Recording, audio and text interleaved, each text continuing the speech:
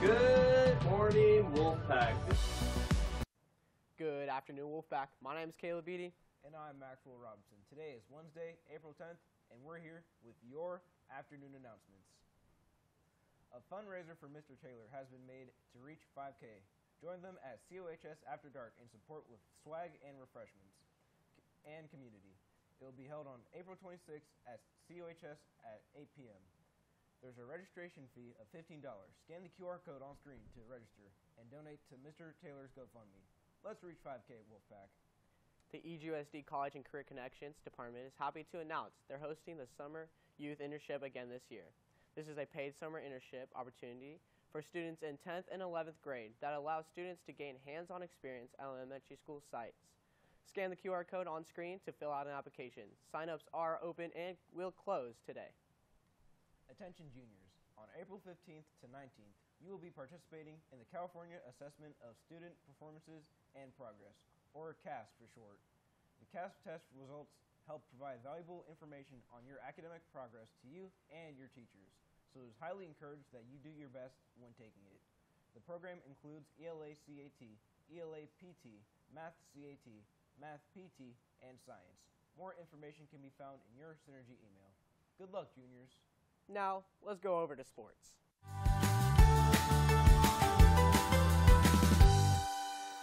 Hey there, Wolfpack. I'm Ethan Nguyen. And I'm Devin Steffen. And this is your Sports Update. To start things off in boys volleyball, our team is still having a bit of a rocky start with a record of a 0-7 losing streak, with them losing against Jesuit last week of a score of 0-3. In some better news, in baseball, our boys won their game against Cordova with a score of 10-5, making their record 3-14. Following that, our girls in softball are doing all right with a record of 6-8, though they unfortunately lost yesterday against PG. From there, let's talk about one of the youngest NHL players, Connor Bedard, who played for Blackhawks from North Vancouver, Canada. This guy was selected first overall and seems to have a promising start to his career. Sure does, and a person who definitely has a promising career is Jake Bates, a place kicker in the UFL playing for the Michigan Panthers. He's turning some heads by his accuracy and insane kicking prowess. In just week one, he kicked a 64-yard field goal twice to submit a win, and then the following week made a 62-yard field goal. The craziest thing is that he hasn't kicked a single time since high school. Wow. Now, something that UFC fans might get a kick out of is the up-and-coming UFC 300 event happening this Saturday at Las Vegas, being held at the T-Mobile Arena, along with a bunch of exciting fights, such as former bantamweight champion Aljamain Sterling versus Calvin Kattar. Which is pretty cool, as Sterling is coming from the bantamweight division to fight Calvin, who is a featherweight. Not only that, but Sterling is one of 12 former or current champions who's going to be fighting this Saturday. Such as Alex Pereira, who is defending his light heavyweight champion title against former champ Jamal Hill, or even Yan Xiao Ao Nan, who is going from the strawweight title from Zhang Weili. And finally, the last title fight is in the lightweight division, with Justin Gaethje defending his symbolic title of BMF against former featherweight champion Max Holloway, who is going to be going up to the lightweight division. All these fights look pretty exciting, and I can't wait to watch them. Me too. Well, that's all from us. He's Ethan. And he's Devin. See you guys next time.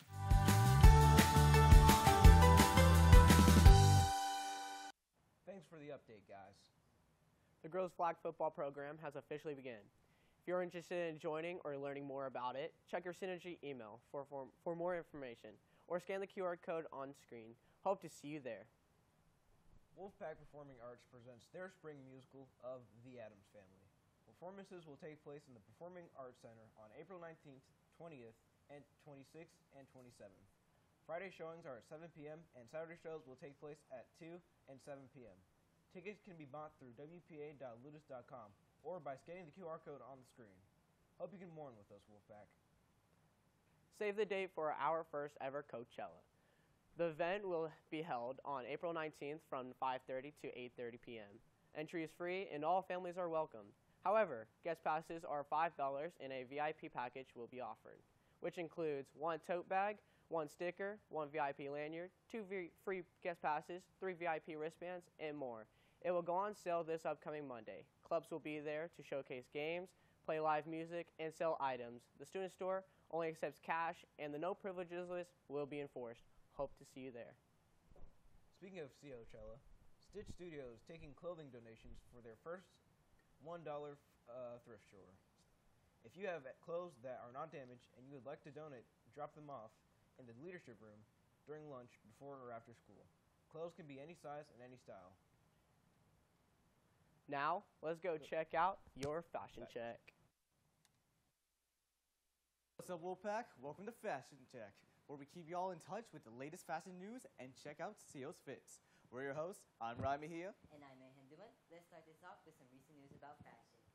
First off, on Vogue News, recently the Shanghai Fashion Week was hosted. With this 7-day showcase, a new Chinese style prominent during this fashion show has quickly piqued the interest of many, as designers everywhere are shocked and amazed by the sheer amount of new, up-and-coming talents, expressing creative ability capable of rivaling the work of those in the industry for decades. This new Chinese style showcase at Shanghai's Fashion Week has gained momentum worldwide, but especially throughout China, as this new movement encourages designers to lean into Chinese sartorial traditions in order to offer a singular spin on their cultural identity.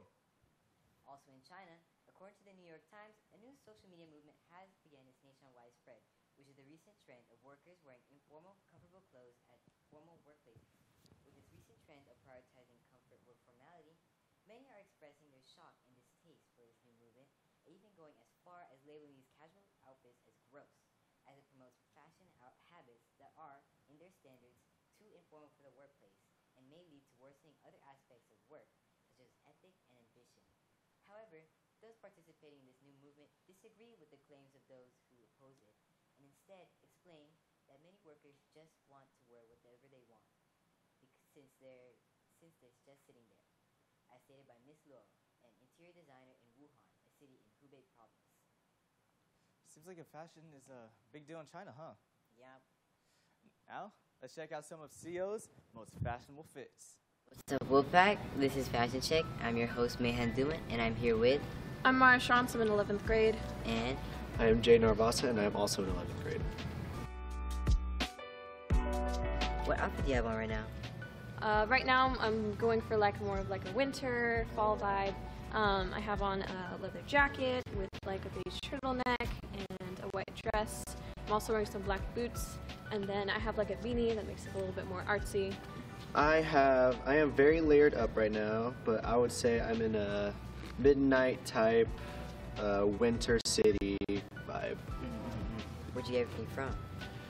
The boots are from Shein, my cargos are from Tilly's, my jacket, Forever 21, the sweater vest is from World's Worst Expo, check it out. The scarf I stole from my mom, and the hat I stole from my dad. I actually thrifted this jacket from Goodwill for about $5. It was really nice. I got the turtleneck and the boots and the hat. They're all from Target. And no idea where the skirt came from. It appeared magically in my closet.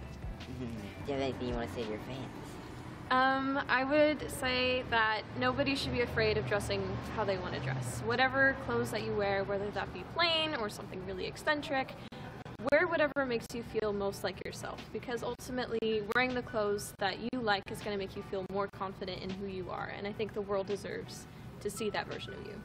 So, wear what you want to wear. I would say that if you want to have a fit, don't just go in your closet and pick random things and expect to look good. If you want to fit, you got to try that out. You got to go crazy. And like the other person said, don't even be afraid to wear what you want to wear.